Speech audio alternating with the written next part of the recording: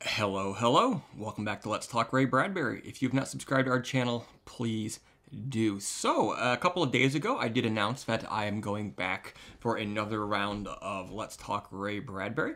This time we have 100 more short stories from this collection, the Stories of Ray Bradbury. And we're going to kick things off today with a story called The Night from 1946. I should also add that starting off here, I may not be too consistent with these reviews because I do have some other projects I need to finish up, so that will sort of be intermingled together for a little while. But for today, The Night by Ray Bradbury, 1946. In this short story that kicks off this collection, Bradbury puts the reader in the point of view of a child, as if you're seeing this through, your eyes are seeing the events. It's a hot summer night, it's bedtime, this child has just had ice cream, and mother decides that your brother's come home too late, or hasn't come home yet. You need to get your clothes back on and go out looking for them. So they go out alone because father's across town at a lodge meeting. Hand in hand with your mother, you approach this place called the Ravine, which is a place of terror. You're a child, but you've known death already. Your death of your grandfather, the death of your little sister in her crib a few years earlier, a cousin from the next town over. And the ravine sort of makes you remember this and feel this, and you're sort of a terror of the possibility of death and the night. You're alone. You hope that your mother can protect you, that she is a source of comfort, but you do know that you're alone. The government can't help you, the police can't help you. This is a place of solitude. Anything bad that's going to happen to you will be done before help can come to you, if help comes at all. So it makes you feel a sense of the need for self-sufficiency, I guess.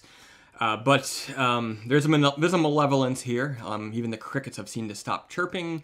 But just then, your mother's calls are finally answered as Skip, your big brother, and his friends come skipping down the path. Okay, and he's probably in for a whipping, but probably not because mom's an old softie. And you do get home safely from your adventure in the night out to the ravine. So I love that Bradbury makes you the character of the story. It just feels like a really good choice of story to kick off this collection, because it sort of puts you into that mood and sort of that point of view.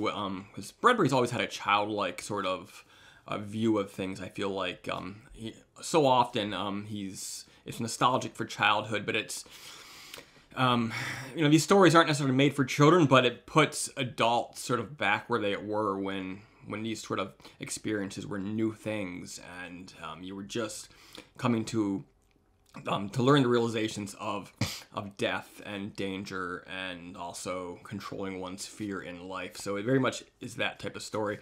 The Ravine, now he's used this device in other stories that I've read. I think the main one that comes to mind is I think The Whole Town Was Sleeping, where the three girls go out to a movie and they stop for a soda afterwards, and one by one they drop each off at their home.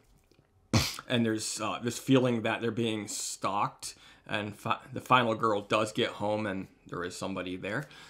So I do like the Ravine as this sort of device. Wasn't it Stephen King's It had, was it the Barrens? Was that what that area was called? This is not a altogether original device. I think there's places of terror throughout literature and history and mythology, but I like that this place, it really fits the Bradbury sort of model and the Bradbury aesthetic and sort of terror in small town middle America type vibe. So I really do like his use of the ravine here.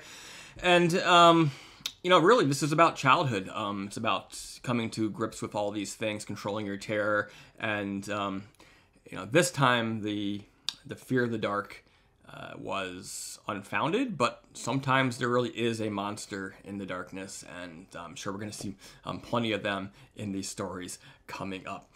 All right, guys, The Night by Ray Bradbury, first published in 1946, kicks off our exploration of the stories of Ray Bradbury. Looking forward to getting into this. As I pointed out up top, I do have some other projects to finish up. Still working on Clive Barker, so we'll get back to that. I also have... I like to get into Lord Dunsany, some of his fantasy, which greatly inspired Tolkien and Lovecraft. The King in Yellow, and also an inspiration to Lovecraft. And we have some Lovecraft, too, in the form of The Ancient Track, his collected poetry. So lots of interesting things coming up for you here on Let's Talk. Please subscribe. Until next time, keep it creepy.